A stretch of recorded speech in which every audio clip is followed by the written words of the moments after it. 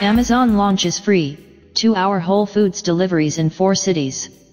Amazon is introducing free, 2-hour delivery from Whole Foods stores to its Prime members in neighborhoods of Austin, Cincinnati, Dallas, and Virginia Beach, Virginia beginning Thursday.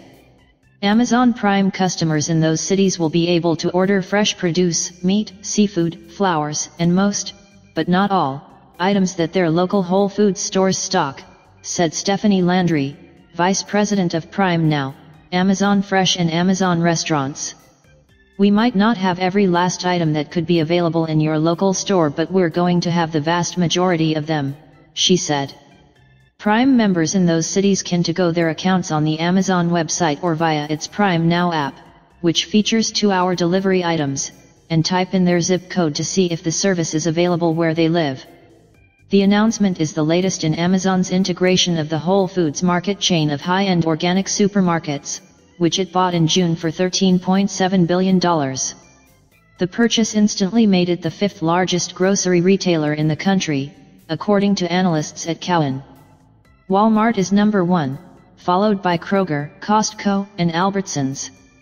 The initially small foray into same-day delivery is just the beginning of what Moody's lead retail analyst Charlie O'Shea calls unlocking of the real value of the Whole Foods acquisition.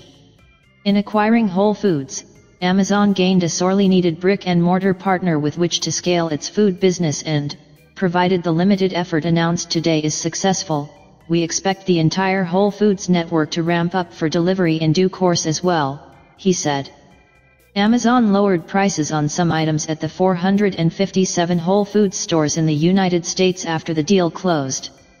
Whole Foods' 365 everyday value brand items are now the number 2 best-selling private label brand on Amazon, according to e-commerce analysis firm One Click Retail.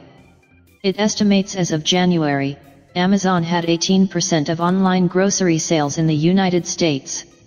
Whole Foods stores have had trouble with empty shelves of late, a problem related to an inventory management system introduced before the purchase. Empty Whole Foods shelves anger shoppers. The 4-city rollout is not quite on the scale of Amazon's massive logistics systems. Unlike regular Amazon orders, filled by Amazon employees at enormous, purpose-built Amazon fulfillment centers, the Whole Foods orders will be filled by pickers who will actually go down the aisles of nearby Whole Foods stores. They will pick the items, put them in appropriate packaging to maintain the chill chain and pack them, said Landry. Those pickers will not necessarily be Whole Foods staffers.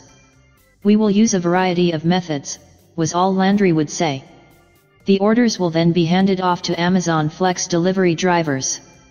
These are Uber-like contract drivers who sign on for individual Amazon delivery shifts using their own cars but Amazon's routing app.